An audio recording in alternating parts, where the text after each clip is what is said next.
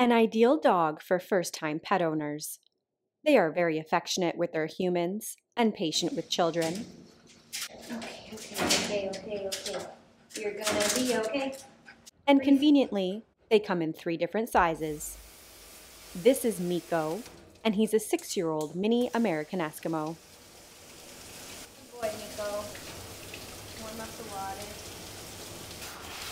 Good boy, don't freak out. Good boy. These little white dogs were originally used to perform all kinds of tasks on Midwestern farms. And later, due to their intelligence, eager to learn, and mesmerizing talents and agility, they became famous circus performers. Despite them being called American Eskimos, they actually have no relation to the indigenous people who were once referred to as Eskimos. Good boy. Good boy. The American Eskimo was originally known as the American Spitz, as they derived from the German Spitz. Their name was changed in 1917 due to ongoing prejudiced behavior against all things German during World War I.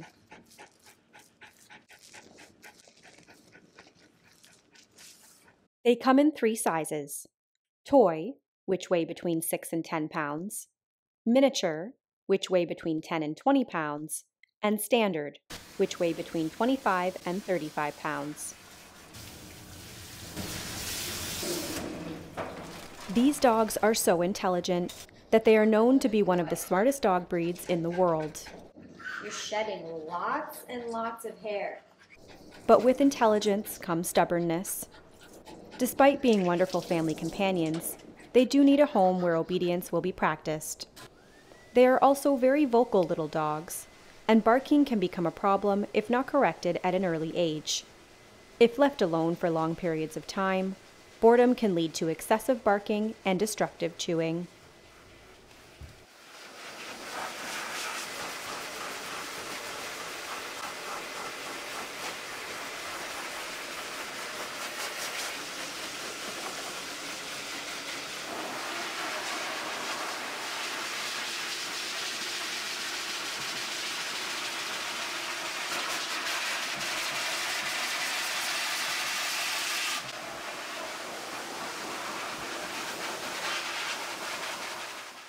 As you can tell, these smiling little clouds are also excessive shedders.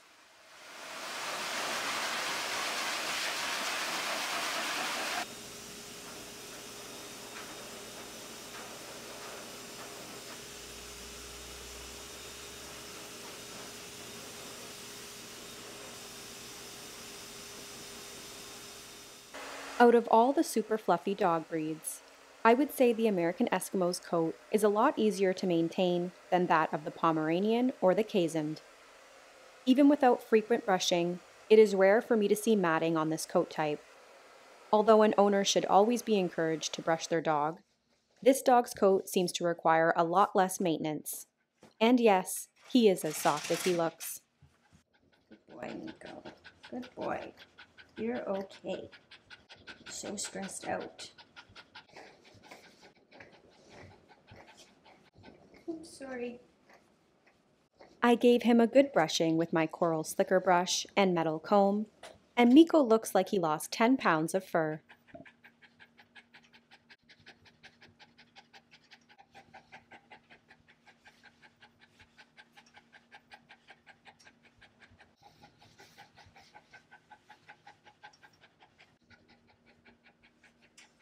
I clip his nails.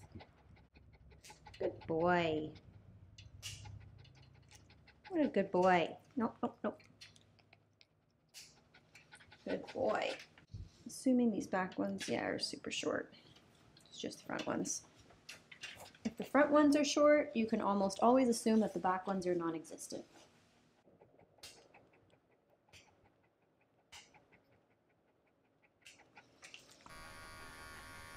I shave out his paw pads.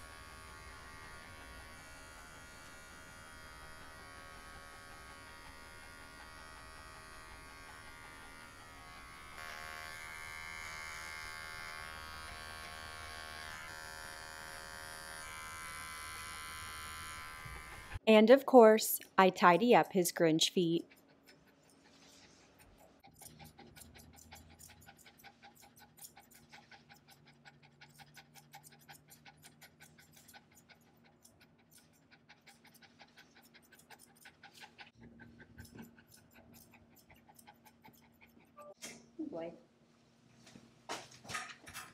I sprayed him down in blueberry bubblegum cologne. All done. And Miko is all finished.